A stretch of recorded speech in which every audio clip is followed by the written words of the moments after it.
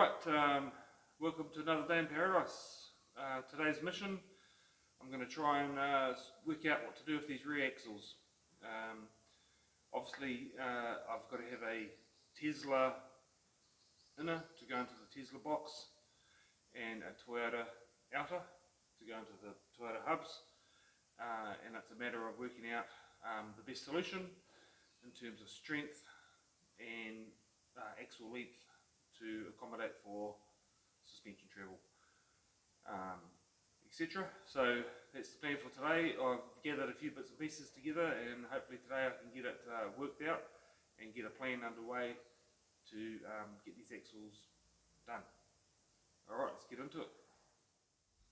Alright, so on the bench here I've gathered some bits and pieces. Over here we have our shovel handle axles. They've got no CV joints on them and no splines on them, so they're no good for anything. Basically use these to mock up the position of the motor in the back of the car, so that's that. So we're not going to use them. Here I have the rear axles out of the Tesla. They have a very fat input shaft, or it goes into the Tesla box. Quite fat, although when it comes down to the axle they are a little bit skinnier.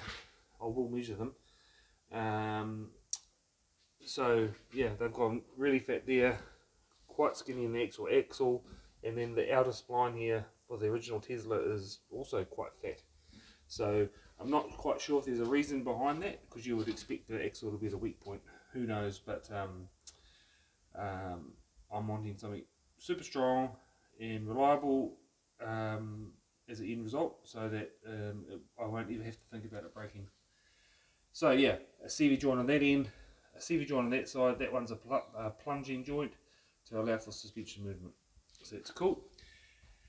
This over here was one axle that was in my grey MR2 over there with the V6 turbo in it. That is a Mitsubishi axle. It's got a Mitsubishi engine in it. And I was showing off my trans brake system for the auto that's in it. And I done a launch and it snapped like a twig. So this is a shortened axle, and it's been sleeved, pressed, sleeved and welded, and of course it broke. I don't know if you can see that, it broke right where the weld ended, which is pretty typical for welding. I got this one remade out of chromoly from a guy, and it was a good price, and it was a good product, and it was bulletproof, and it's bulletproof. So whatever I'm doing, it will not be anything like this. It will be the proper deal.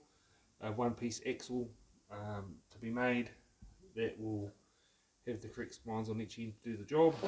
So that's a no-go. Alright, and as for CV joints, the little MRS here has a very small outer CV joint with an axle diameter going into it of about, I can't remember, 24 millimeters or something. It's pretty tiny. It's the size of my sort of thumb, you know. It's ridiculous. I'm sure it wouldn't be able to hack it. But Toyota being Toyotas, and doing a bit of research around the place, I've come up with a few possible solutions. This is the solution I'm going to try and work with, this outer CV joint here. I did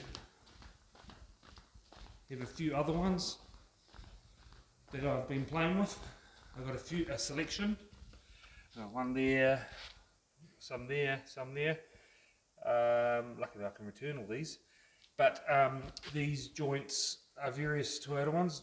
I may or may not have to use them yet if the other one on the other bench doesn't work out, but they have various different sizings of axles going into them. But the this is the one I want to try. This one over here. So this is a CV joint for a Toyota. It is a CV105627. It has the same outer spline and set up for the hub, for the original MRS to MR2 hub. It has the correct spline count. The main boss there is the correct size. I haven't fitted it in properly yet, but I've just stuck it on the outside and it slots in. But the good news about it is on the inside, it has a massive ability to hold a massive axle. This is I think it's a 30.2mm axle and excuse me, 27 spline. It's big. It's even bigger than these splines on this one here for the V6 turbo. So I'm going to see if this can go in and we can work with it. I'm just worried about the physical size of it. It's quite a bit bigger. It also has this ring dust shield type thing on it that may or may not have to be popped off to fit in there. But we'll find out, so let's get into it.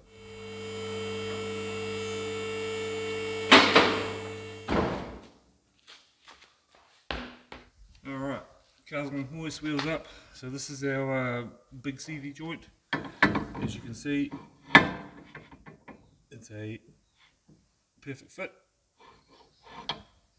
spline wise, so we'll see what happens on the other side. Alright, we're under the car. We'll see if this is going to fit in. Now this joint, I don't know if I said it before or not, but this joint's off possibly a Camry, a V6 Camry, some funny crazy old Japanese import van.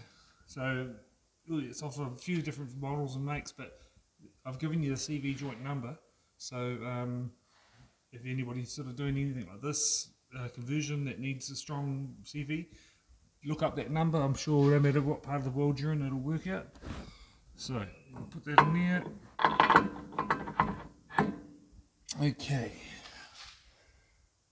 it's in, but I don't believe it's in all the way. Oh yeah, okay, I can see that.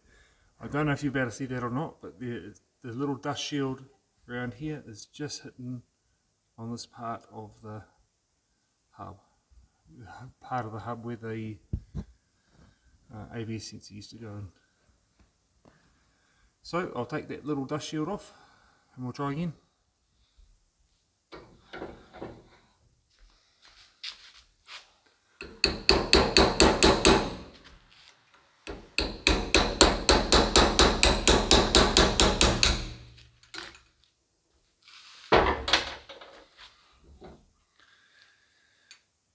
As easy as that.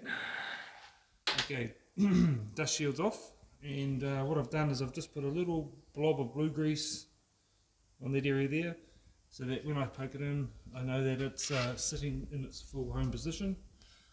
So let's try this first time.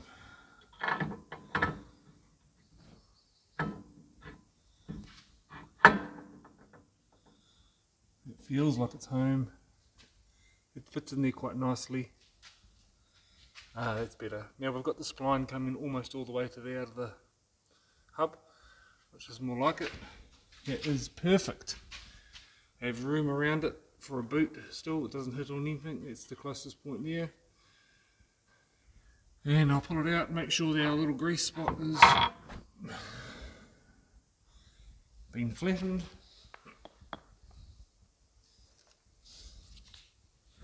And yep, there's some grease just there. So we've got a perfect CV joint, big fat axle, fits in the car perfectly, nice. Rightio, next step is dealing with these big boys. Now normally I would pull the boots off this side here, clean everything up, so I can work with it, see how the thing is travelling. But these stiff, quite stiff plasticky boots seem to hold the bearing set up inside it sort of in a central position, which is actually quite handy. So what I might do at this stage is just leave that on, because it sort of holds it all together in a central position, because you sort of want to be able to work out when the suspension is going through its travel, its compression and extension, that this doesn't bottom out in the bottom here or pop out of the actual joint itself, and because it's too short. So I'll leave it, the boot on, it's holding it in its central position around about, and but what I am going to do is I will take the clip off this end here so that I can poke it in and out of the Tesla box without it clicking into place and having to wedge it out every time I need to pull the axle out. So I take the clip off the end, and then it can be removed and installed as many times as I want easily. Cool, let's do it.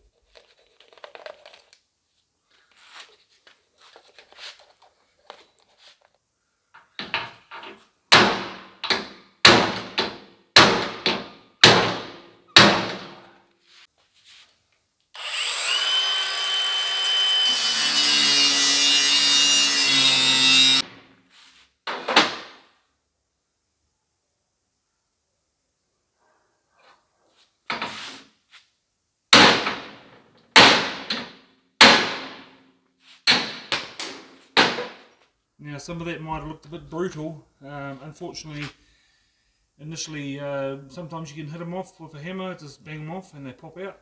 50% of the time they will, 50% of the time they won't. In this case it didn't, so I had to be a bit brutal, as you saw. Involved cutting the cage around the CV joint, removing the balls, and then slicing the center section into 3 pieces to sort of separate it, and then as you saw it finally come off. Yeah, normally I don't like doing it like that, but sometimes you haven't got a choice. So yeah, now we'll see what happens with the length of all this. Awesome. Alright, so we've got that sitting in the transmission there. As you can see, it's obviously too long. Here's a side view. So we will have to chop it down a bit, obviously, which we're planning to. But what I'm going to do now is I am actually going to remove the strut, take the spring off it, so that when we come to the time, we can make it go up and down for its suspension travel and work out our perfect optimal length of that axle. So do that now, and we'll get cracking on that length. Now I don't recommend doing this like the way I'm going to do it. I have got some spring compressors down there, but I can't be bothered. This has got some TRD springs in it. They're lowered and they've only got a little bit of tension on them, so I should be able to just undo it and not kill myself. You'll be the witness. Look at that. And lop the end of it off on the cut-off saw, and hopefully that will be short enough to get us in the ballpark of where we need to be for this experiment. Yeah, we'll see what happens. Okay, so right, I've quickly slapped this together. No spring on our strut. I've got a jack here ready to jack the suspension up for its travel. I have the axles are all in. Sorry it's so dark. I've chopped this axle shorter. It's shorter, and what I've done is I've just put a little hose clip on there, just to try and finalise the position that needs to be in. The axle itself is maybe sort of halfway-ish in the plunging joint. So we're going to see how we go. We're going to jack it up for its suspension travel, make sure everything clears, work out what's our optimum length, and the big question like I was talking about last time was this little, I don't know if you can see it there, there's a little cutout in the chassis there for the axle. So we're going to see if it's going to interfere with that. So we'll jack it up, see what happens.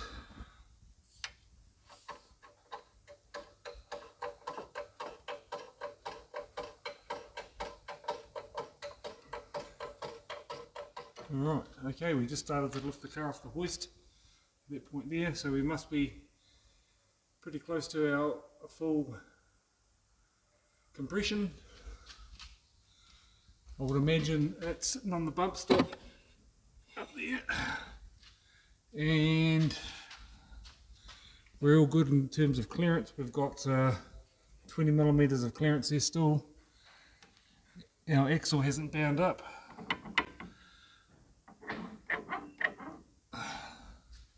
Jesus, that fell off the hoist. So yeah, suspension is pushed right up. Okay, so we're good in terms of clearance. Now it's just a matter of working out the optimum length of that axle. Using that hose clip to sort of secure it into a position. We'll see how we go. I've put it up and down for its suspension travel, checking the length of the axle in every position, and the axle only seems to move only probably for its suspension travel probably about 10 millimeters. It shortens and lengthens as it goes for its travel, so there's not much happening, which is good. But and when it hits the bump stop at the top, we still have clearance around the top of the chassis where the little notches cut out for the axle relief, and that's fine. So we're not going to run into issues there of the axle ever hitting the chassis. And what I've also done is I have, for the plunging joint, I have opted to put the axle sort of in to the plunging joint further rather than halfway or out to the edge. It's sort of halfway-ish, but in a little bit further, because for some reason it's just a little pet thing of mine. I think the CV joint itself, the casing, is stronger on its inner point, because that's where all the base of it is. Whether it makes a difference or not, I don't know, but in this position here, if the axle sort of maybe 2/3 of the way in, so the plunging joint, I still have